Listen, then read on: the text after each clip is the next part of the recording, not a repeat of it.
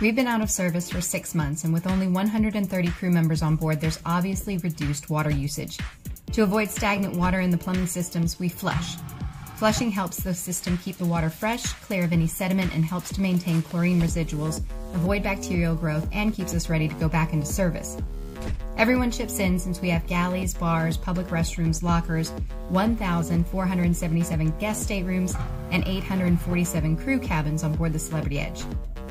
My area is Deck 12, and along with a partner, we cover the 167 guest staterooms and lockers. We split the duty into the opener and the closer.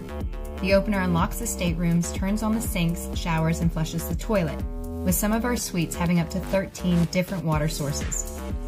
After a thorough flushing, the closer turns off the water and sets the room to echo mode, which turns off the lights, maintains the temperature, and lowers the shades to reduce energy consumption.